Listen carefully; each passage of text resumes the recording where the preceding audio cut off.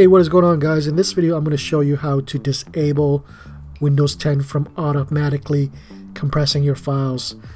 Now this happens when you're running low on disk space, and you can tell by the little blue arrows on what files are compressed. Now this method will work for people who are using Windows 10 Professional or Enterprise. So if you're using the home version, you will not be able to do this. So we click the start button and we'll do a search. Start typing in gpedit.msc.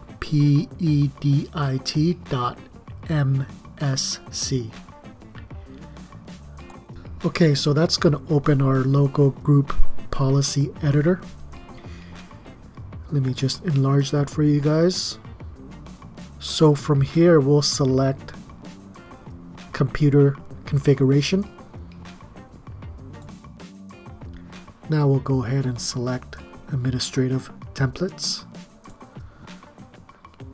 Now we'll select system.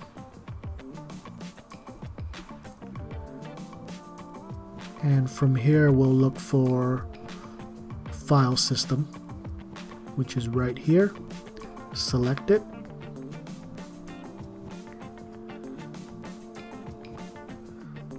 Now we'll select NTFS. Alright, so now that we're here, we'll double click on do not allow compression on all NTFS volumes. Alright, so another dialog box will open.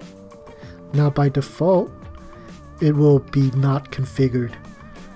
So what we want to do is enable this. So we'll go ahead and select enabled.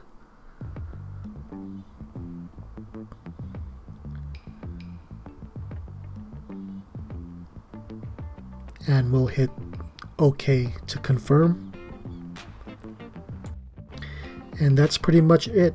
So now files will not be compressed automatically by Windows. Just gotta make sure you do restart and you should be good to go. Hope this video was helpful. If it was, please hit the like button. Thanks for watching.